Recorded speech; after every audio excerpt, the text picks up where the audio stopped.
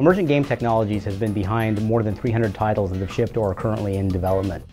At Rebellion, we've been making games for over 16 years. Some of the titles we've worked on include The Simpsons game, Aliens vs Predator, Star Wars Battlefront and Renegade Squadron, and Sniper Elite. Recently you've probably heard of titles such as Race Driver Grid, Colin McRae Dirt, or upcoming titles such as Operation Flashpoint, Dragon Rising.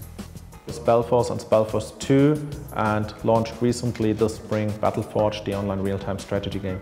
We're excited about DX11 because it'll enable us to deliver a higher quality visual experience for the gamer. One of the things that D311 offers that we're particularly excited about is compute shaders. Compute shaders are a way of running general purpose programming on your GPU. Other features such as full tessellation support will allow us to add detail to models not seen before. Honestly, I think that our customers are going to be excited about the accessibility of parallel rendering.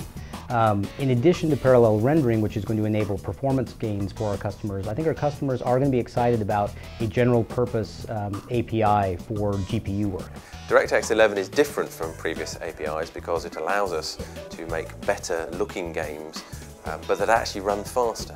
DX11 is different from previous APIs because it allows developers to unlock the next generation of processing hardware, both on GPU and the CPU side, with its multi-threading capabilities.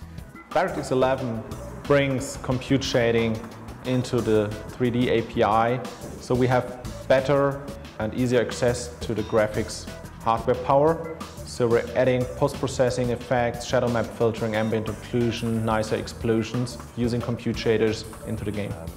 At Rebellion, we're supporting DirectX 11 because we think gamers want better graphics, more special effects, and games to run faster, just look better. We're supporting DX11 because we think it's a big step forward in graphical capabilities.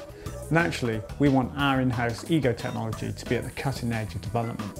We think many other developers will soon be making the same jump as us from DX9 to DX11. We believe developers throughout the world will adopt DirectX 11 very rapidly because it's got support on Windows Vista and on Windows 7, and that makes for a very wide user base.